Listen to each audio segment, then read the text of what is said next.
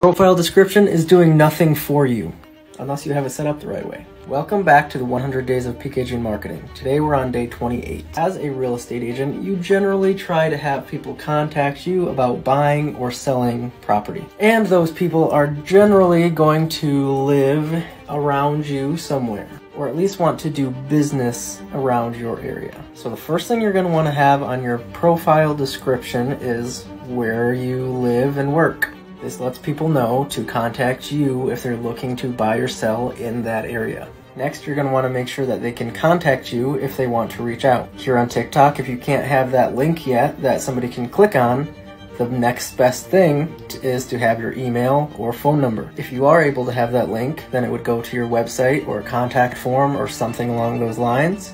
Best case, you have both. The link, your email, phone number, all that stuff. Take a look at this example.